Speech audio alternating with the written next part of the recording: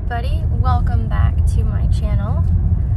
I find this video a bit odd to be filming my second video back to YouTube, but nonetheless, this is a little bit of a life right now vlog situation. So today I am getting my tonsils taken out, so yay, surgery day vlog.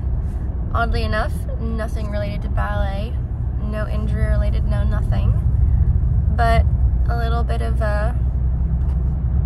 what's going on right now. So I'm home, still waiting on the visa, no updates, and in the meantime taking care of all sorts of medical health sorts of things. You guys saw on my Instagram I had my wrist done about 2 weeks ago now. That's doing well. So now we're just moving on to the next part of the body. Tonsils. I've had tonsillitis on and off for a number of years, and now is just the time to, now I have the time to take care of that. So here we are with my dad. We're driving to Sarasota to get them out. So stay tuned. This might end up being a two-part vlog, we'll see. If not, it's just gonna be the one and done. So here we go.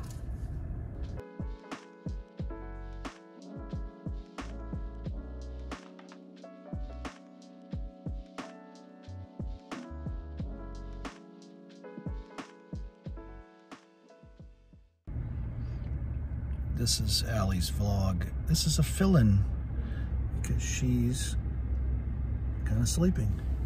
She's been having her water, lots of it. Still on the drive home.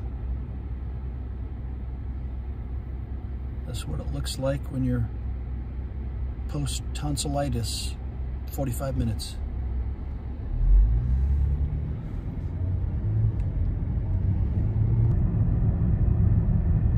Guys, so I just finished the surgery. I can't talk very well, and I feel very tired. And my dad is here again. And she's still under the influence of anesthesia, so this is gonna be a really fun video. So we're on the way home, and I just feel very thirsty and cold, and like I want to sleep. My throat and my neck just kind of feel like maybe somebody punched it, and it just feels kind of like slimy right now. It feels really slimy and kind of gooey. Like, ballet dancers will know this. The little second skin squares that you put on your toes if you got blisters. It kind of feels like I've got those on both sides of my throat and all the way down. So it's a bit weird. A little bit jelly and a little bit like gritty, but slimy gritty. So I'll check in once we're home, but I can't quite talk normally. My voice feels really strange. So that's my dad again. He's driving because I can't drive right now.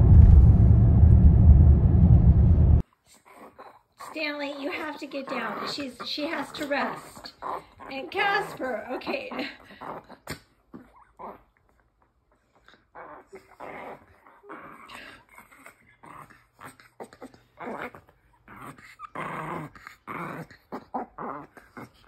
What's going on, Casper? I know.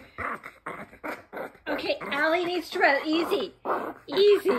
Okay, I know it's exciting. I know, and we know that we're worried about her, but let's get down.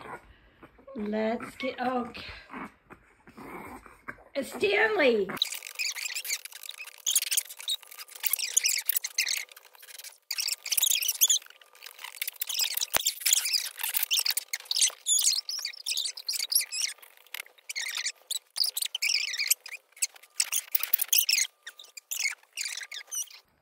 your neck is like inflamed red now from the tramping of bowls on your chest.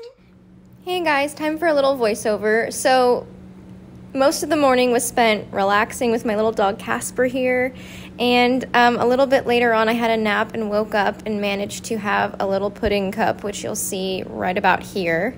But yeah, it was really hard to talk, a little bit of pain and discomfort, so that's why I wasn't vlogging too much.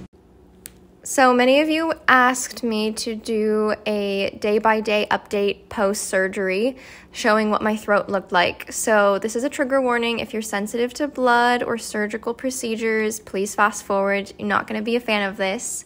But basically, for those who are unaware, a tonsillectomy is a surgical procedure in which both palatine tonsils are fully removed from the back of the throat. The procedure is mainly performed for recurrent tonsillitis, which is what I had, and a lot of other people get it if they have throat infections or any sort of obstructive airway situation. All right, back to the vlog. Good morning, guys. Today is day 2 post-op. I couldn't film anything yesterday because I had an allergic reaction to my medication, and I had to change it, and yesterday it was really hard. The pain is controllable if you stay on top of the medication, but the reason mine got really bad is because my doctor changed me to a different medicine, and I had to wait like 3 or 4 hours past when I was supposed to take the next dose, because that's how long it took to get the different type.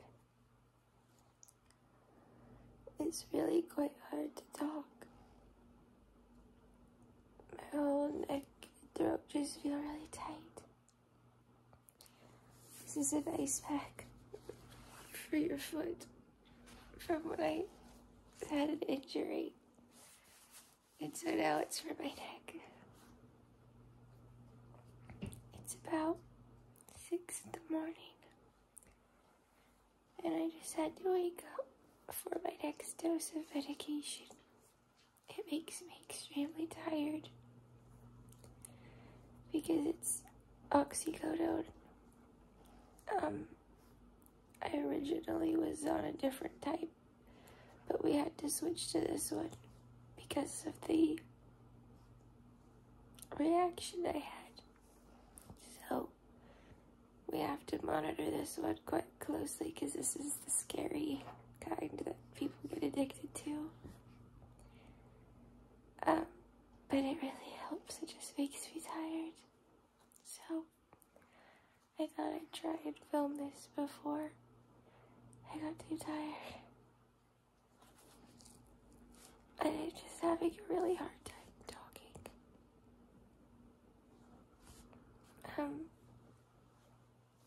Casper is here with me.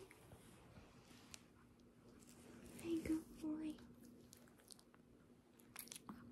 He's a good little helper. That's right. It's pretty swollen here. My chin is pretty swollen and a little scratched from the intubation tubes. So just icing it helps a lot. I'll try and vlog some more if my voice comes back.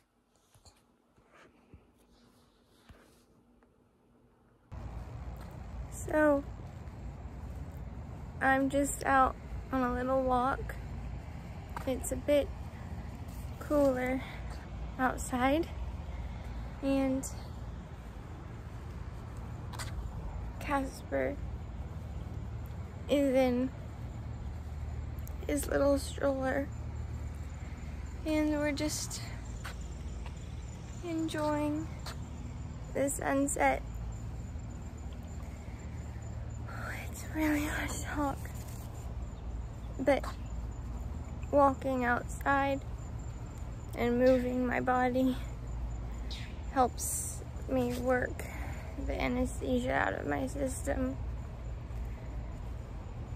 But I could only do a little bit because I get really tired really fast from the steroids I'm taking. So we're going home now. I'm gonna try and have something for dinner. Today is day 3 post-op.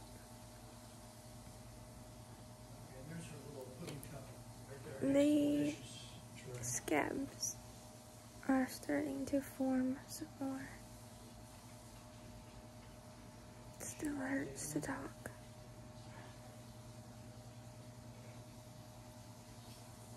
Not much change. Still got ice pack on.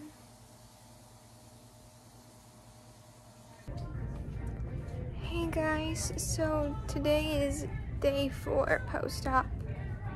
There is a hurricane coming tomorrow, so we are quickly at Walgreens to pick up some supplies that we need.